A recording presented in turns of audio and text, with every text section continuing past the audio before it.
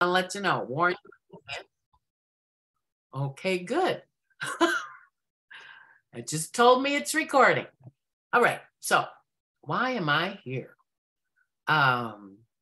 Many reasons why I'm specifically working with the Silver Bay Public Library. Thank you very much, Shannon, the director of the library, is because my friend, Patty Paulson, who used to live in Robbinsdale, and I met because she's an artist, and behind me, but you can't see it, there is a watercolor she painted that I saw in 2009, and I was so taken with it that I sought Patty out because I wanted to buy it, but I was hoping she would trade for massage therapy.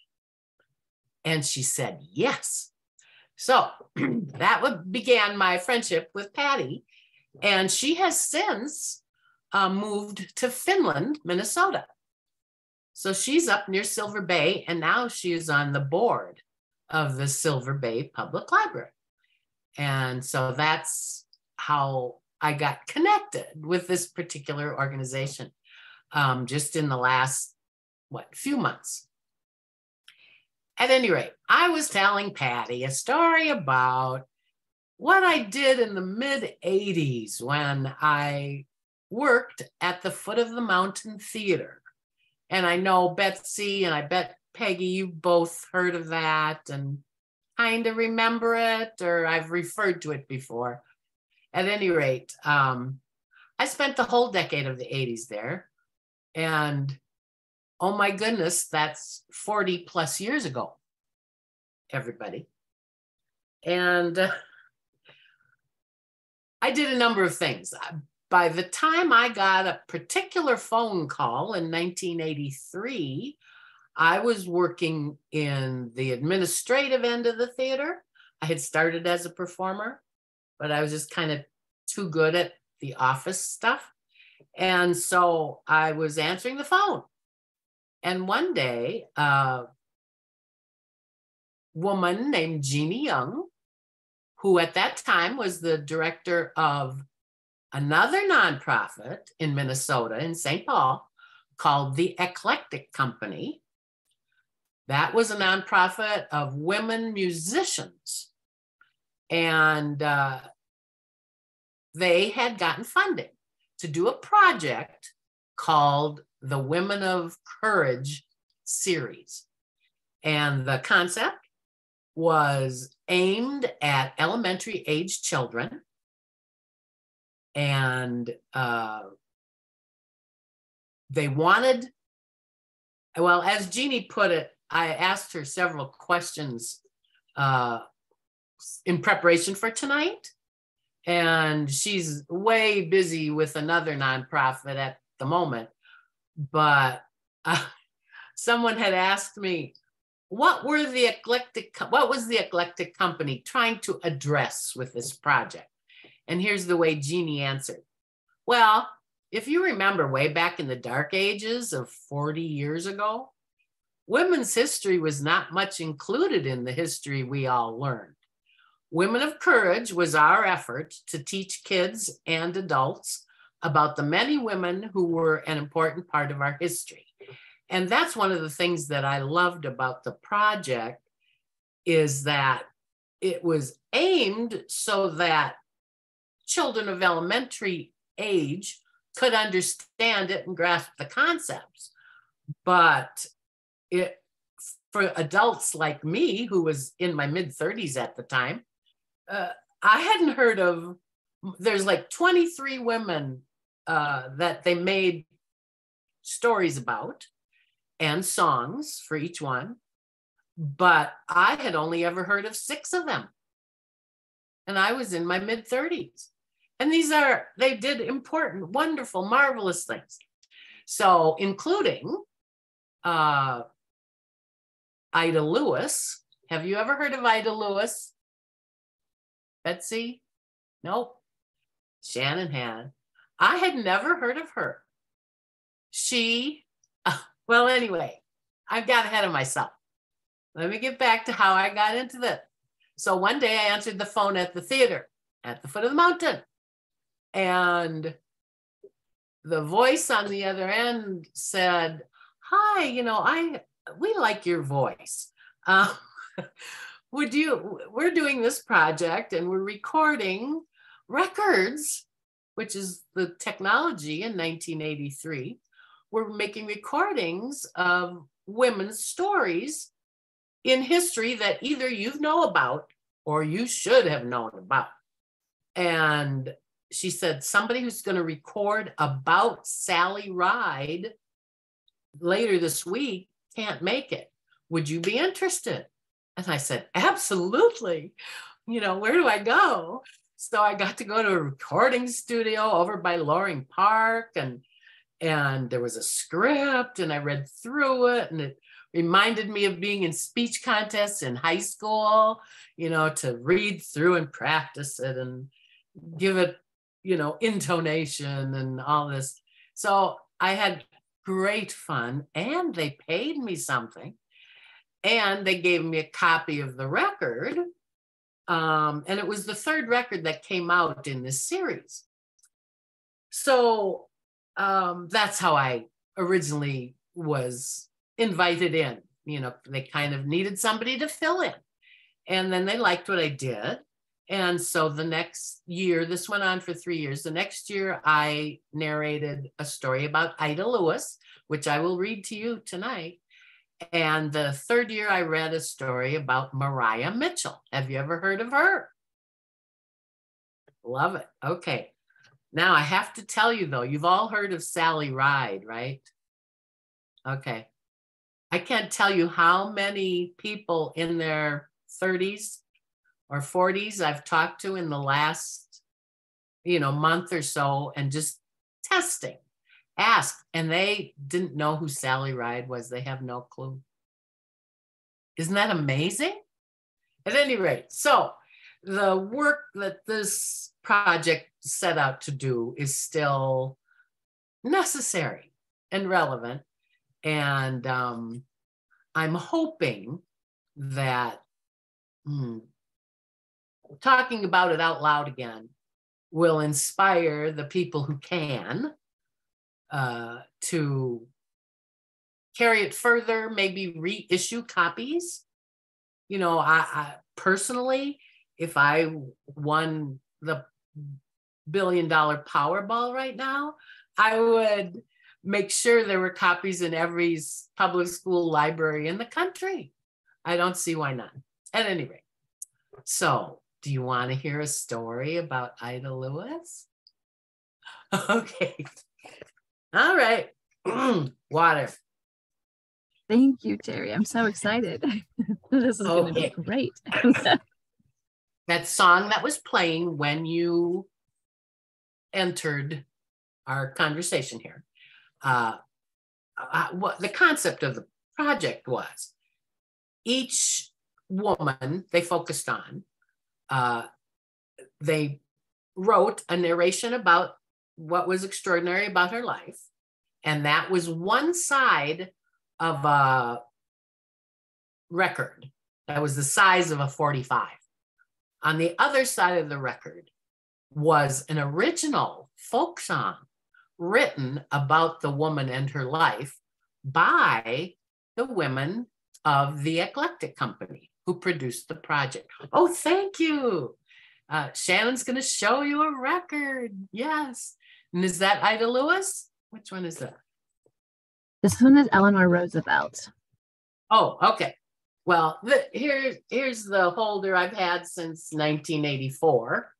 And this is Newport Harbor, was the song you were listening to when you walked in.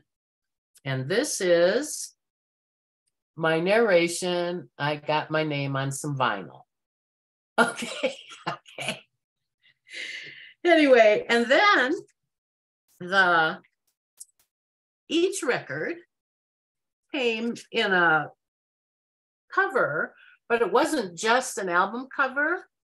It was also a booklet with more additional information and another page of information.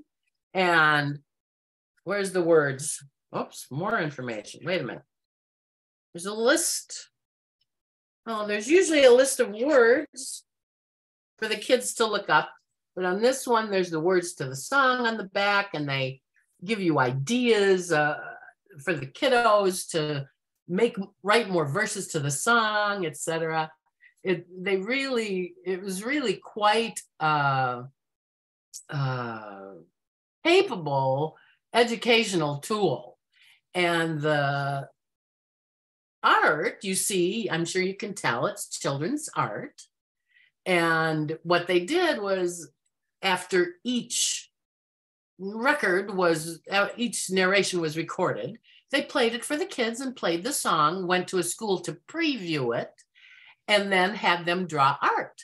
And so that's the art that wound up on all the books. Okay, so that's Ida Lewis, and that's the story of how they were all produced.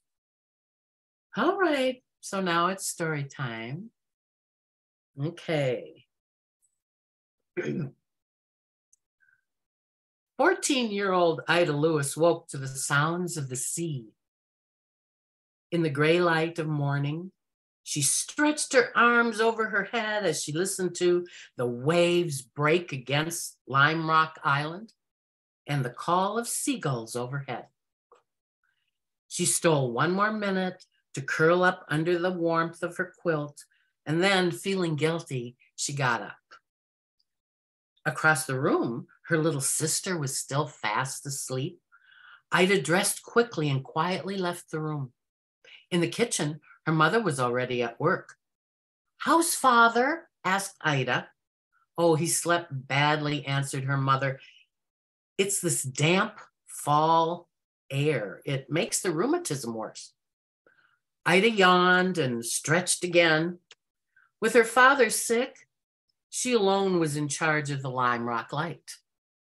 Throughout the night, every 4 hours, it was up to her to climb the long spiral staircase of the lighthouse, to check the fuel and to make sure that the light burned strong and steady. The lives of many people were in her hands, for if the light went out, there was no way for ships to safely pass. Her father had taught her well. She knew how to clean and keep the light. She also knew what would happen if that light went out. She had heard stories of lighthouse keepers who had failed to keep their lights burning, stories of the many people who had drowned when ships had run aground with no light to guide them. Ida and her father had promised each other that while they kept Lime Rock Light, this would not happen in Newport Harbor. You can see I should have put more light on in the room. At any rate, Ida's sister and brothers came into the kitchen carrying their school books, wrapped in waterproofed oilcloth.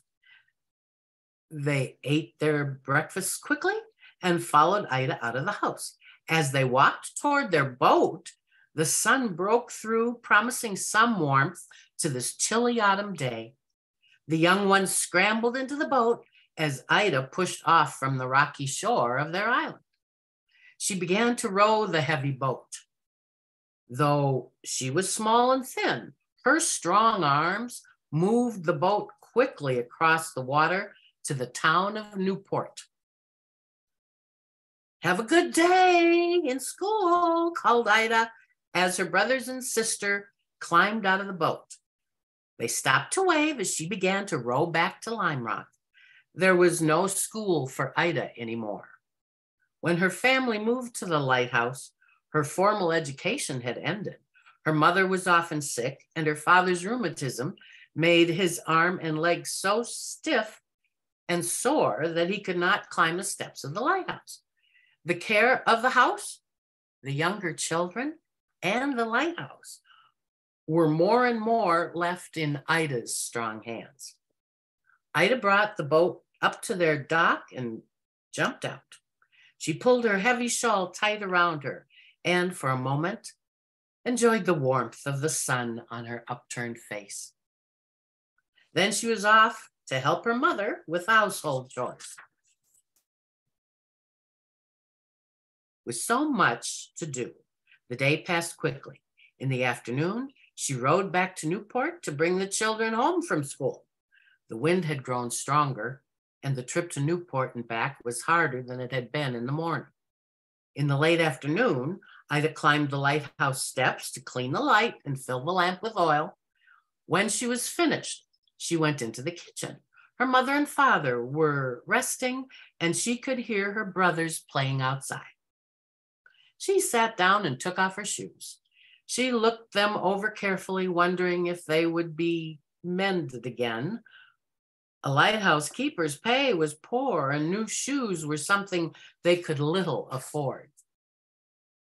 Suddenly, she realized that the playful shouts of her brothers had changed. She went to the door. The boys were pointing out toward the open sea. She looked to where they were pointing, and she saw a small sailing boat turned over on its side. She could see 4 people struggling in the water. Without a thought, she ran toward the dock.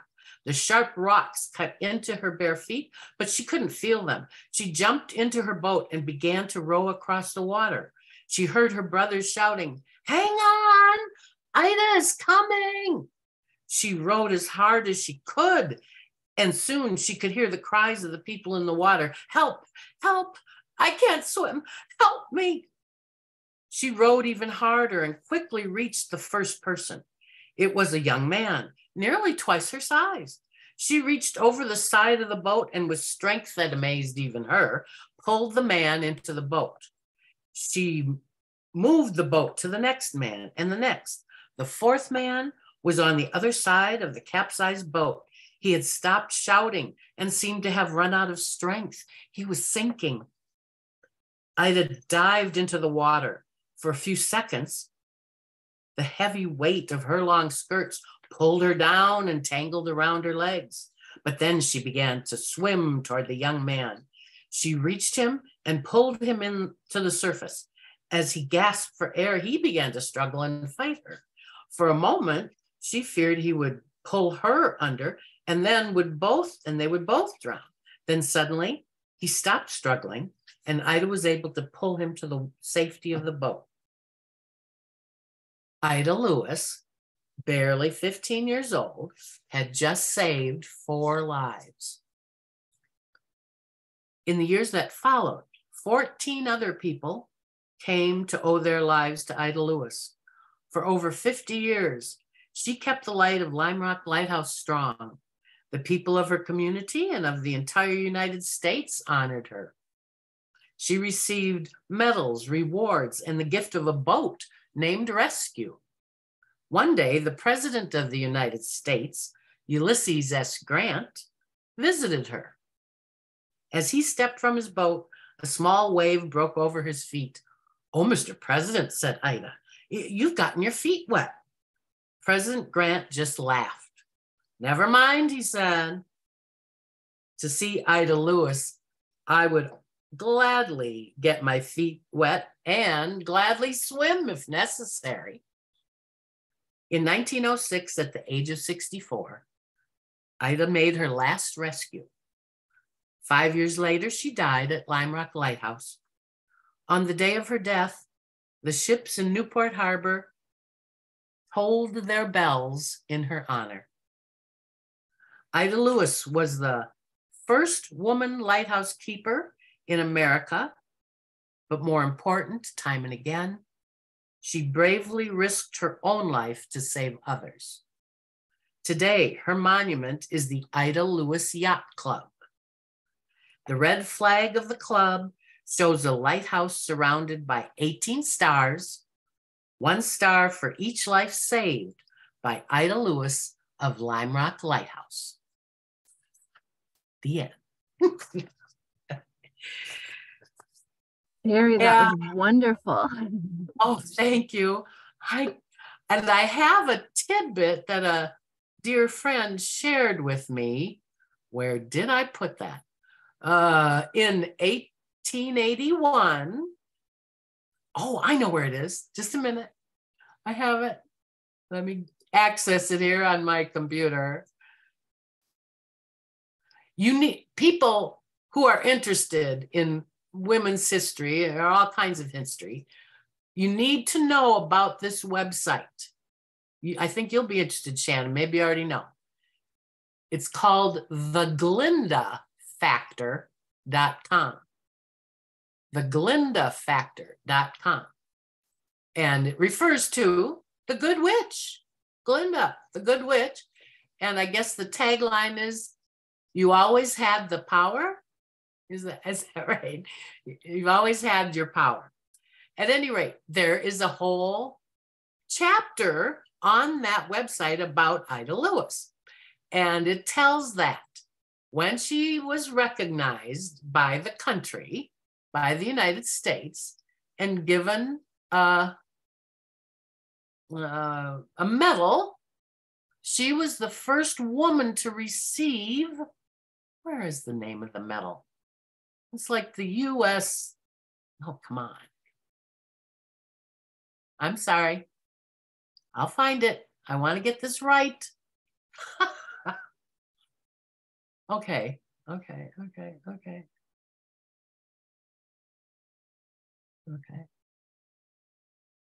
All right, here it is. She was the first, are you there? I'm sorry, I made you wait. She was the first woman to receive the Life-Saving Medal of the First Class. It was officially presented to her by Congress in 1881. But here's the fun part. One side of the medal depicts 3 men in a boat saving a woman from drowning at sea. So that's just kind of a little ironic. So I don't know if they've, updated the medals in Congress lately, but they should. I just thought that was a riot. That's great. Oh, go ahead. Sorry. I was just going to say, if you wrote down that website, you'll find all kinds of interesting characters on that page. I didn't even know it existed before. What a wonderful resource. Did you have a question, Shannon? No, I put the glyndafactor.com in the chat. So the link is there for everybody. So you can get to it. As I was listening to the story, it gave me chills, right? To think about the bravery and like how young she was, and how glad that story was captured. And it made me think about all the stories that weren't captured, that we might not ever hear, but so grateful for the ones that we do have. And it ties nicely into a question that we got in the chat from James that says, is there a story that's been particularly important to you personally? What is it? And I'll just add on why. Good question. I mostly focus on the 3 that I did. And the very first one that I did was Sally Ride. And so that has always felt like the most important one to me. I don't by any means think she's the most important woman in this group of 23. Everybody makes different contributions, but I remember it was 1983 when she went up in space, and it was in my lifetime. And it wasn't too long thereafter, they asked if I would narrate her story. And it was such a riveting thing at the time. I was just honored beyond words. And I loved that it was focused on an achievement that she had managed to accomplish through many obstacles, overcoming many obstacles, to be the first American woman in space. And that, what the story focuses on, and what the song that the Eclectic Company wrote about Sally Ride focuses on, is that because she did what she did, children all over the world can understand that that's possible for them too. That little girls and little boys can say, "Ooh, I want to grow up and be an astronaut just like Sally Ride," which wasn't something you could say before. It reminds me of how I felt when Obama was elected president. There were I had tears because I knew just his being in that position and being who he was opened up so many possibilities in the minds of children everywhere. So so that holds a dear space in my heart. Now I'll tell you a couple more reasons why. Okay, I can't resist.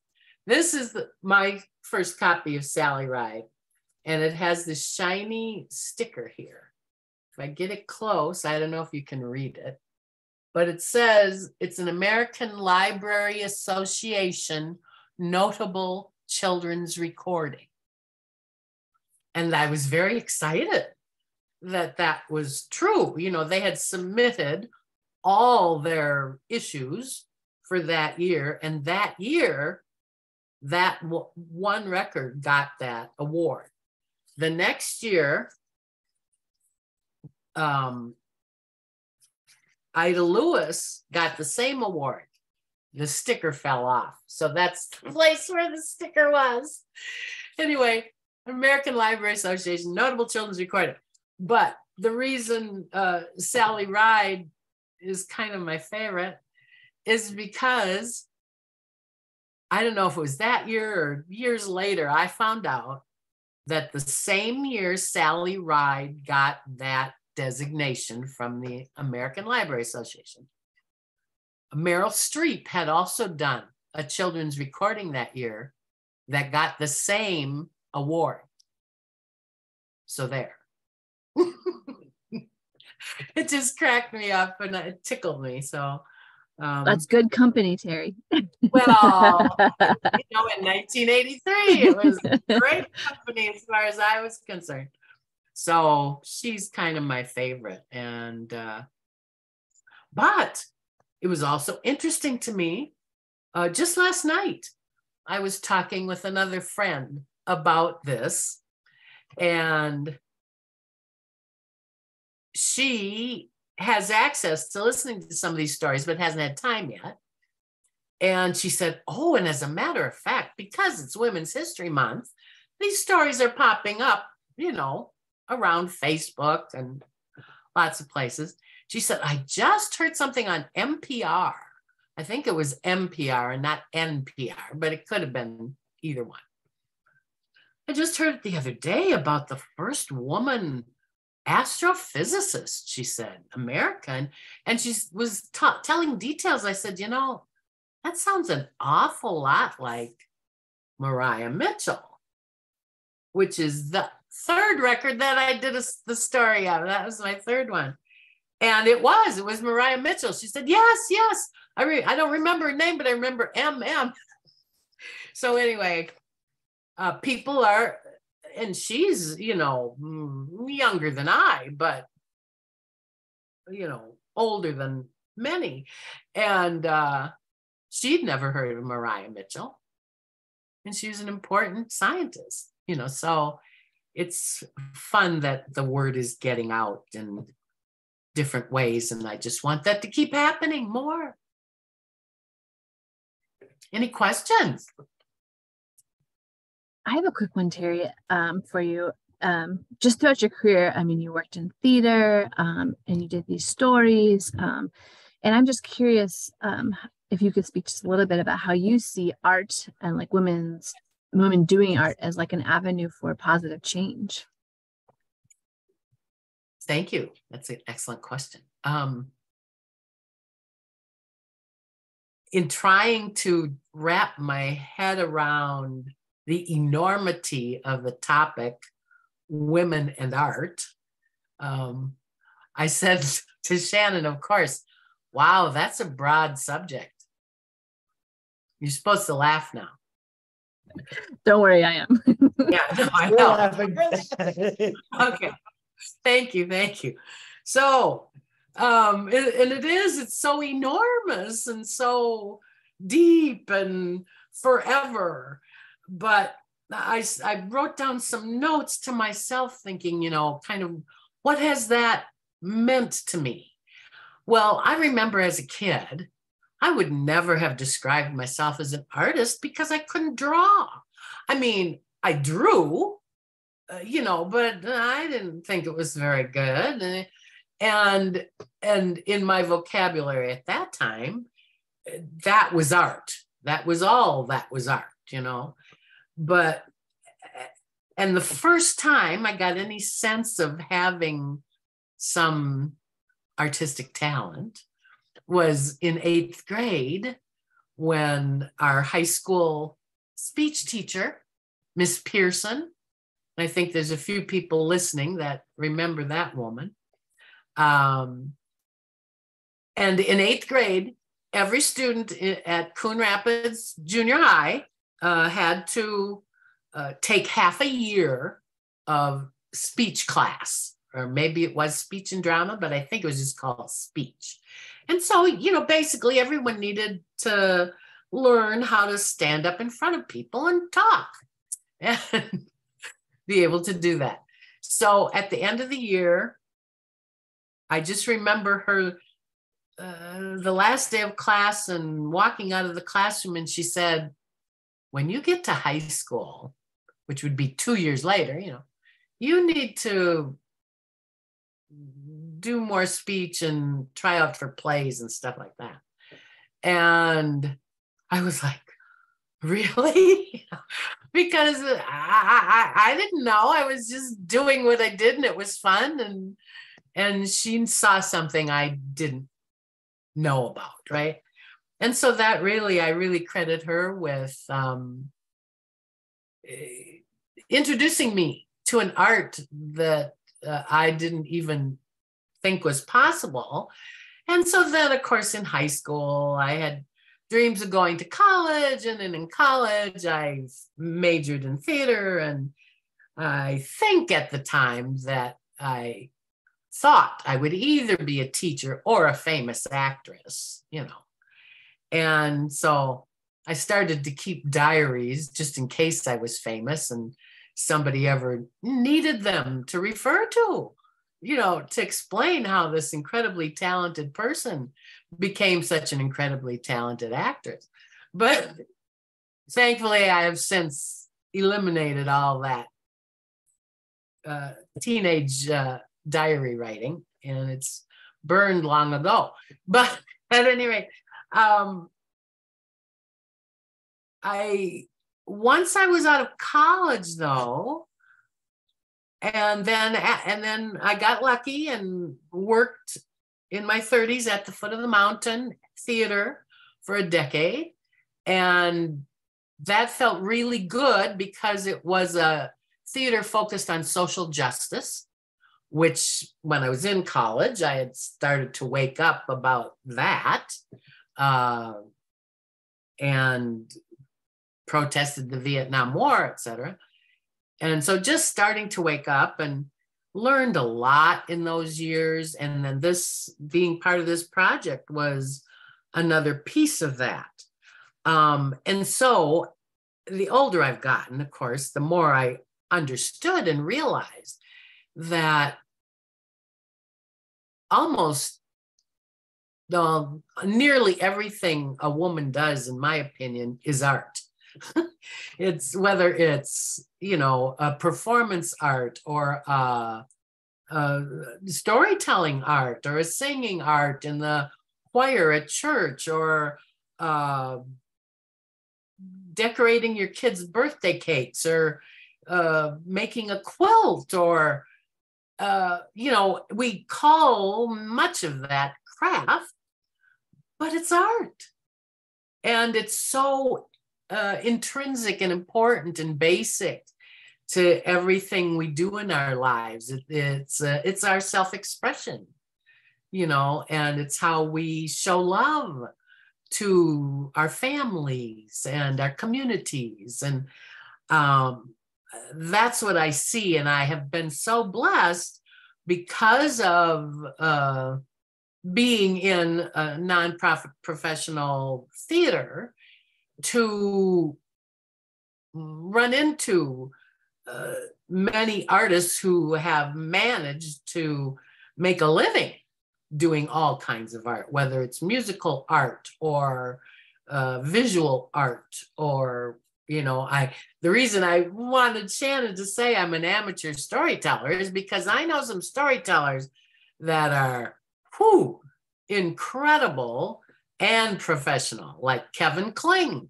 Minnesota storyteller, who's and author, who's just outrageous, and Danielle Daniel, somebody I worked with at the theater, and she still does an incredible job of storytelling in Minnesota and all over the country. And I've known playwrights and well, I made a list. Anyway, I've been really lucky to know all these women, meet all these women. And, you know, I think honestly, Betsy, I think of you, to know about wine the way you do, just to pick one thing. It is, yeah. You know, it's an art to be able to decorate the way you do. And my sister is an interior designer, is astonishing to me. It's a fabulous art. And, you know, Peggy, I know, we're always commenting on Facebook about Deb Longworth Rumsa's incredible sewing art, you know, and she has fabulously shared her talents with me a couple of times over the years. So like she made this incredible outfit for sweet little Aurelia when she was born, and she's 6 now. So who knows where the outfit went, but it was just really special. And does that answer your question? Yeah, it does. And I love how you bring just like joy and like power to like everyday art that like help, you know, like that people contribute. Anyways, I thought that was really cool. I have another question from you from Patty. She asked, if you were asked to narrate a woman of courage story today, whose life would you choose and why? Why didn't I think of this question? Oh my.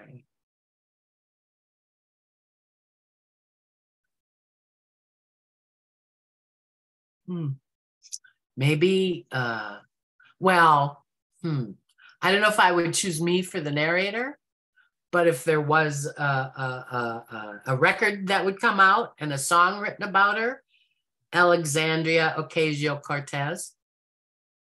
I just really admire her everything, her approach to life, her nonstop life force, her caring for others, her ability to express herself. And another one though, who's the woman who's always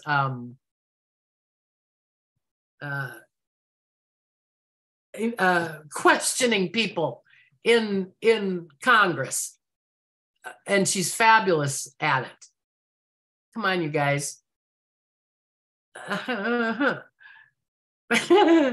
She sent me a fundraising email. I can't remember her name, but at any rate, you know, incredibly intelligent and entertaining women that exemplify so much courage in the face of, you know, a lot of the craziness that we are putting up with now. Shoot, I do one about Patty, who asked the question, because I love her art and I love, my goodness, have you people seen on Facebook when I shared, Patty has been involved a few years with a project down in the Twin Cities every winter called Art Shanties. And the last couple of years, she created an art project called, just a minute, I'll get it, Fashion Disasters. So it focuses on climate disaster and the different disasters that are coming out of climate change. And then she and her other artist friends created costumes to embody each disaster. So she was Wildfire the first year, and just incredible visual. And then, of course, she had things to say and manages as an artist to get coverage this year from Sven Sundgaard. Is that his last name? The local weather person,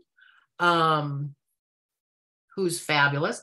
And, you know, the conditions of our lives inspire what we care about, which then inspires to express about it, however you express it, whether it's visual art or musical art or theatrical art. Oh, who else would I do? Anyway, I did want to talk about an artistic experience. One reason I'm happy, my most recent reason to be like extremely happy to have had the opportunity to live by my art,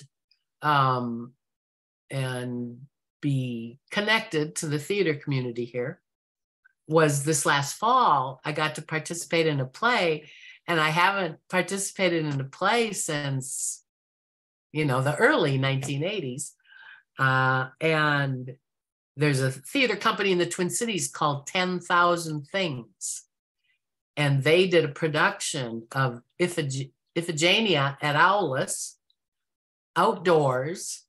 And I got to be part of a very large chorus, thank goodness, because then if I forgot a word or hit a wrong note, nobody would notice. But it was just astonishing to be able again to witness such a powerful production from being inside of it, you know. So that was a gift, and the power it had on audiences was phenomenal. Made me understand why theater is so useful and why it attracted me.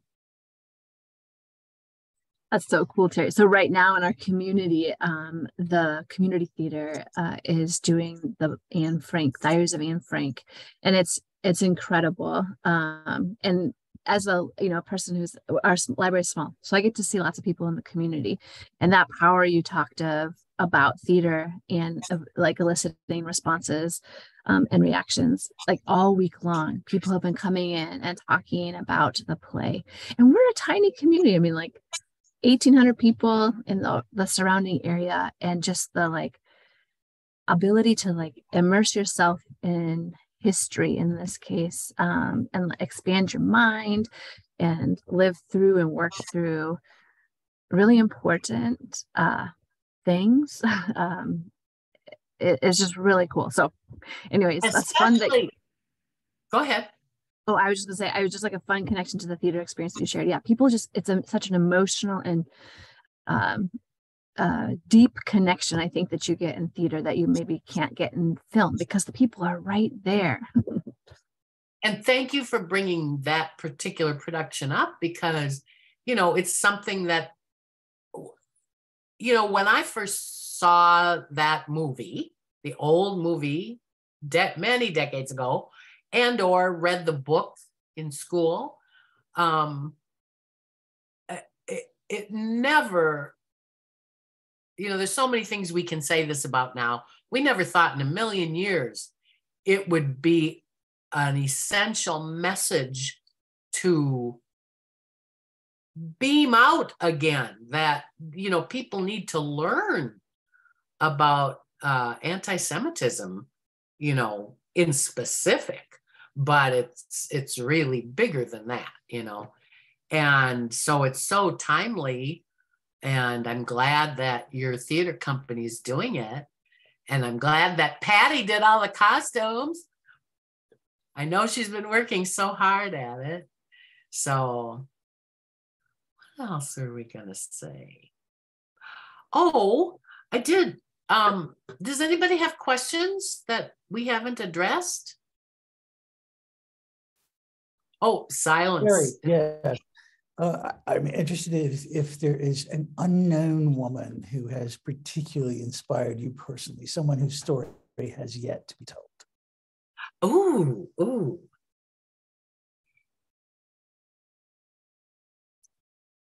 Well, the first woman that comes to mind is my mother,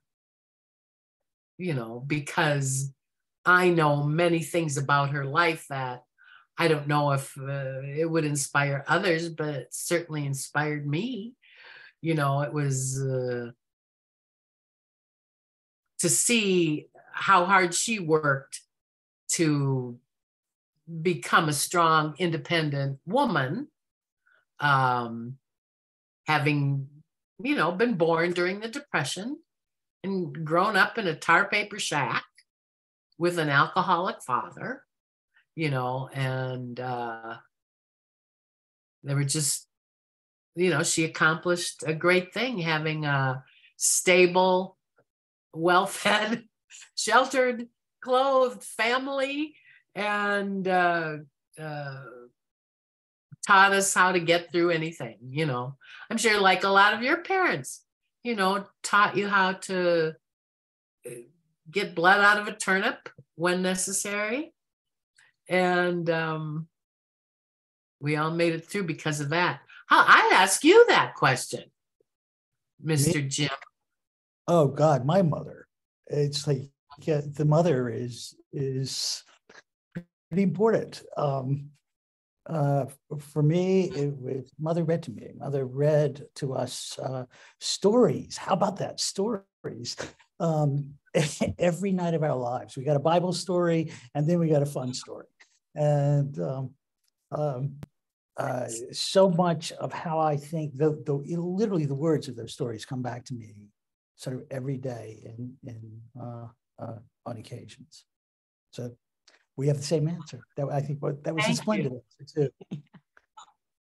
Thank you for answering that.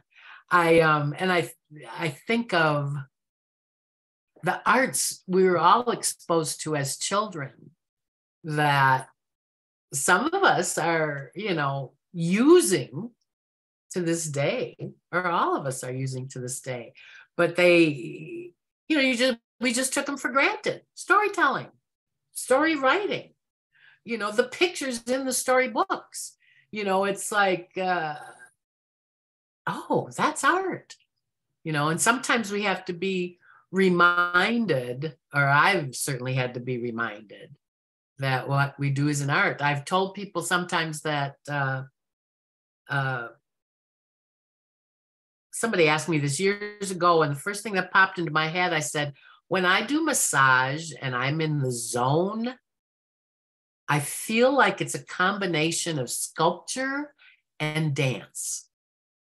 And that is what it feels like to me when I'm really in it, because it's an expression. It's a sharing of energy.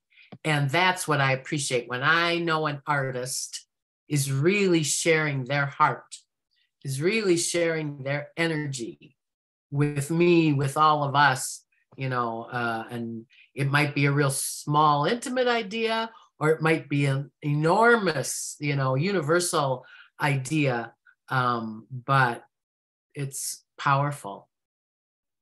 I was intrigued in your introduction, that it was said that you had wanted this to be a conversation, and I think there's a sense that I continually have that conversation is the ultimate art, because the participants in the conversation are all creating something, and no one knows where it's going to go, and it has spontaneity, it has surprise for everybody, and it at its best is the truest connection. And connection for me is kind of the basis of all art. Perfectly said. I can't add a single thing to that. Conversation. Well, as all of my friends know, I can talk forever, And so that. If you've ever been on the other end of me leaving you a voice message, I may have to call you 3 times to finish saying what I have to say.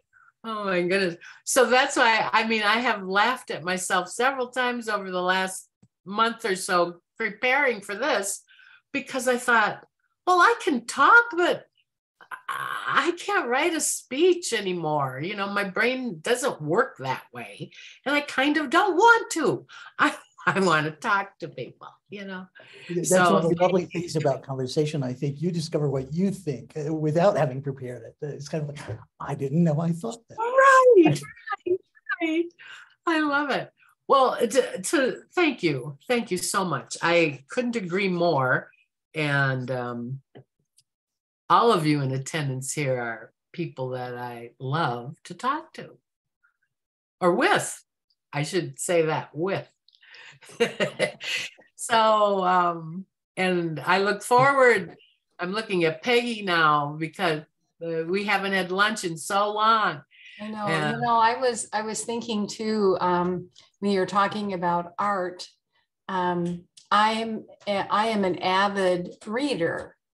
And I think the ability of people to create a picture with words is just so intriguing. And I think one of the last books that I read was called The Book Thief.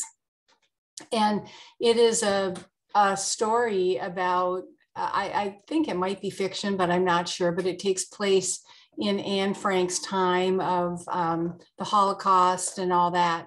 And the connection that we're feeling now with Ukraine and with what's going on in the world today. And I just think it's fabulous that you're bringing the Anne Frank story back, because I think that it has great value for everyone to just never forget. Thank you. That is a beautiful book. Yeah. It's just an incredible book. And I think you're exactly right. Which makes me think of how excited I was, oh gosh, when over 10 years ago, when I lived in Plymouth. I hadn't been in what's recognized as the arts, for a long time, a couple of decades. And a friend of mine joined the Plymouth Arts Council and encouraged me to do the same. And so I did. It's a volunteer position, but you have to go through like a job interview, and they check your background, to make sure you're not going to show up with an AR-15. And at any rate, and I thought my friend and I would get a little theater going in Plymouth, probably, because that was the background for both of us. Well, that didn't turn out to be the case. They needed somebody to head up a committee. The chair had decided to leave, called Plymouth Reads, which was the book program to try and get the whole town to read a book. And so it was my honor to do that for 4 years. And I get to, even though I moved, I get to keep my toe in and read books, generally by local authors, but we try to look at from the 5-state area, because we're reading throughout the year to be able to recommend to the committee, which I'm not on anymore, a book that they could promote to the whole community and get the author to speak. So, and of course, we had this fabulous, have you ever heard of the book Virgil Wander by Leif Enger? Minnesota writer, write it down. If you forget, tell me, I'll remember it. And we loved that book. And there's wild and wonderful characters in that book. And it happens in like around the Brainerd area, or Bemidji, whatever. And there's an amazing character who flies kites. And so what Plymouth Reads would do is choose the book, make sure the author could come and talk to people on a certain day and at a certain price, and then figure out related activities to expand on the book. And so we had it set up. We had these gorgeous, amazing kites that some kite artist had created hanging from the ceiling at the Plymouth Library. And we had all this whole slate of things set up, and then COVID happened. So Plymouth Reads hasn't happened for 3 years. So April 20th, Plymouth Reads is going to happen again for the first time in 3 years. And the author is a Minnesota author I do want to tell you guys about, named Matt. No. Yes? No. Oh boy, I guess I better. Anyway, yeah, April 20th. Plymouth Reads. I'm pretty sure it's Matt Goldman, Minnesota author. But and I read his debut novel a few years ago, and I'm like, dang, this is pretty good for a first novel. It takes place in Edina, and it's a murder mystery. And yeah, it is. Oh, you're going to like this one, Jim. At any rate, his first novel is called Gone to Dust. Well, then I read up about him. So happens he'd already won Emmys for writing for Seinfeld and Ellen or something, right? So, but he lives in Minnesota now. He lives in, I don't know, Burnsville, Bloomington, something like that. At any rate, so I love that this murder, his first novel, the murder happened in Edina. And I swear it was the neighborhood my sister used to live in. At any rate, so we chose a newer novel called Carolina Moonset. There you go. And it's it's a one-off. It's not part of his detective series. He's got a few now in that series that started with the Edina murder, but this is a separate one, and it's slightly autobiographical. So it's a beautiful book. And April 20th, he's going to be speaking in Plymouth. So whoop-de-doo. Anyway, I hijacked it. No, that's great. Terri, thank you so much for this amazing evening. You are a woman of courage, and you inspire me. So I'm so grateful that you were here tonight and that you shared your story, and we're capturing it because you have done inspiring things and are really making this world a better place. So thanks for sharing. Yeah. Thank you, Shannon. Thank you It's a all. pleasure. Betsy, Jim, Peg, Patty, Jesse, who was here. Do we have a 60-minute limit though? Nope. You can go a little bit more. Yeah. No, it's okay. Okay. Oh, Patty, I saw you put a comment. It said, thank you, Teresa. I thought it said, you're pathetic. She's laughing really loudly right now. Perfect. So thank you. Anyway, you see where my head is. I've been thinking I'm pathetic for about a month now. But basically, I wanted to tell you all, thank you for this opportunity. Thank you, Shannon. Thank the library. Thank everybody who supports the library. I'll thank Zoom even. Thank you, Betsy, for being here, and Peg for being here, and Patty for being here. This really has been a top-notch, to me, visit with my friends. It's that fun. I didn't think it would be like that. I thought it would be 100 people. I didn't know. I was scared stiff. So thank you. You have a fabulous voice. Thank you for sharing it with us. Yes. And thanks to the library and to Shannon for making it happen. Yeah. Thank you so much. And guess what now? And it take care of Chuck. Yes. I will. Kathy. I don't know if you, I did blur my background, but I don't know if you saw him kind of wheeling around in the background, but he's